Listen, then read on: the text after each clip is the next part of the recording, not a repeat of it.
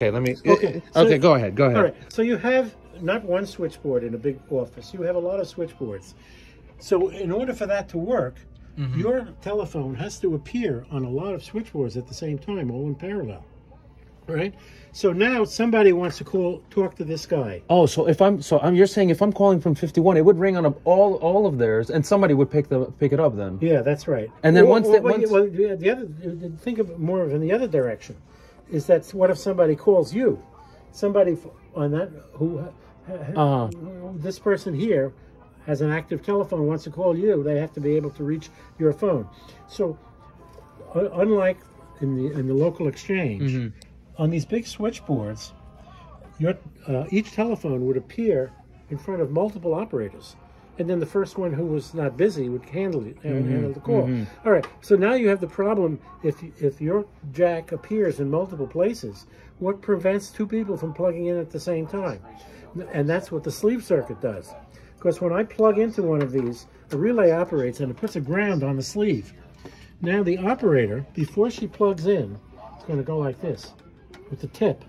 And if she hears a click, she knows that's a busy line. She won't plug in.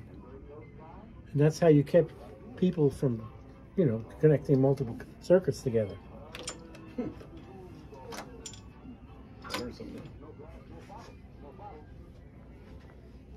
Confused enough? A bit, yes. So just to recap. Yeah. I'm in room 51. Right. Call comes in. This thing lights up? No, this is a light bulb.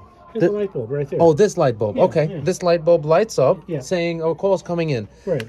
Miss Nice Lady takes the thing, right, goes into here, right, and now how does she hear? Well, she puts this thing on, right? Here's the ear. Listen here, talk there. I don't know, Okay. like that. Then she operates this switch. I guess she pulls it out, Mm-hmm. and now she's in the circuit, Mm-hmm. and she can talk to you, Mm-hmm. find out who you want to call. Then she plugs into The other side of your pair line.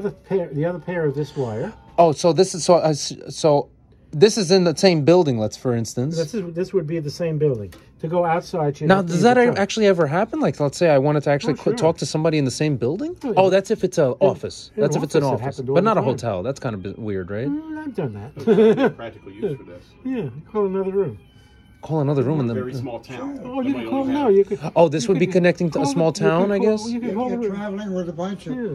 You call the associates. call the and you have three call the rooms. restaurant and say send up a Coca-Cola or something. Yeah. Right. Anything like that. Room service or Room something, like the service, kitchen or right. something, right?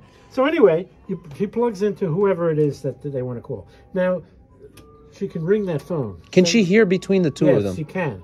And when the other person picks up, she can hear the whole conversation. Between the two. And she can, yes. And if she doesn't disconnect, she can hear the whole conversation, and that was a problem. Because when things were not too busy, telephone operators would just eavesdrop on everybody. That's how gossip spreads. Yeah, exactly. And they would all sit around gossiping. Yeah, they look like that. And there were small private companies in small towns that were connected into the circuit, but they would be, say there's a small town and had one operator, and the operator would have a switchboard in their home. Yeah. And and they would do the same thing. Sometimes I had relatives in a small town, and two spinsters ran a telephone company, a switchboard in the front entryway of their house, and somebody had to respond to the switchboard. I called my aunt, and I got the call put through, and I'm talking to my aunt, and she says, well, we're having dinner over at the Browns. I says, oh, I thought you were at home. And what happened was the switchboard operator, instead of ringing the home phone, she knew that she was visiting another person and put the call through to her there. So these two Spencers knew everything that was going on in the town. So around 1960, I'm driving across the country, and I'm in Arizona, some damn place like that. And I want to make a long distance call. So we stop at a little town. I see there's a payphone there. So I park by the thing, and I'm about to make a call And this lady comes out and she says, that phone doesn't work very well. I'm the operator, follow me. And this was her house. So we go into her house, through the living room, through the kitchen, and she says, here, sit at the switchboard and make the call from here. It'll work a lot better. I did. And you didn't have to pay for it. She was the whole telephone company.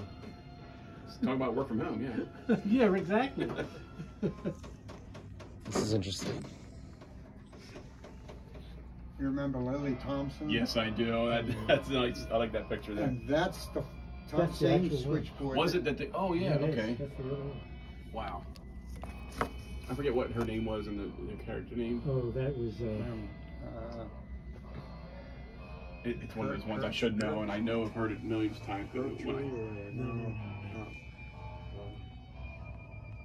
No.